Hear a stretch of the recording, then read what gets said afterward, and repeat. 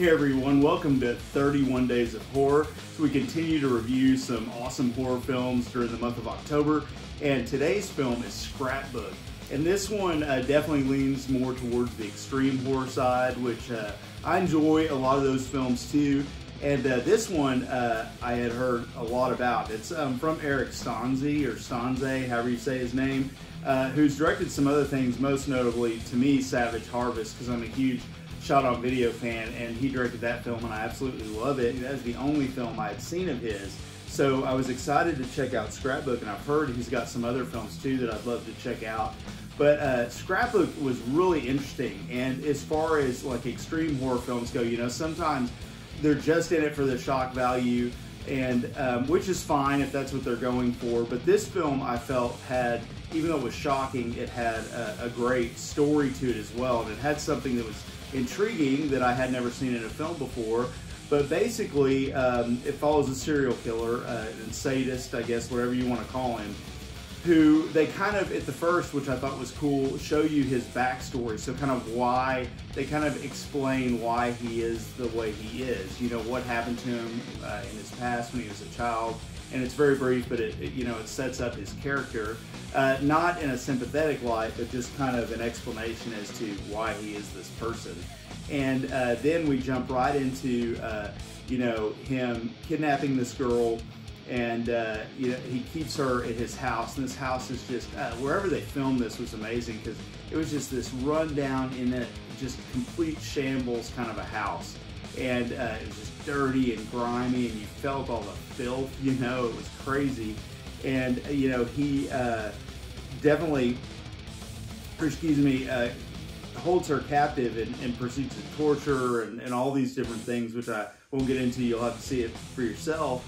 And long story short, the main part of the plot that I found so intriguing, besides, you know, it just has shock scene after shock scene, is the fact that he keeps a journal, and that's why it's called Scrapbook, of his victims. And she is his last victim, is what he says. So kind of the end to his story. So he takes all these photos and writes all these things down of all his different victims. And you do get another victim in this story too.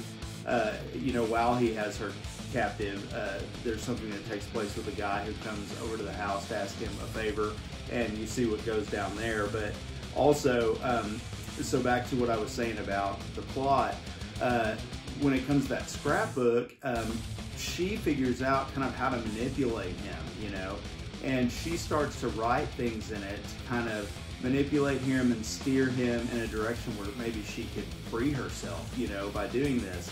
And it was really interesting because her character, even though she's scared and terrified, actually keeps her wits about her and is very smart, because there's a couple times she tries to escape and things like that. So she's a tough character, and I really liked the actress in this, and I think she's been in a few other of his films. I'll have to check it out, but like she was really good, and I think she was really what kind of held this movie together as well.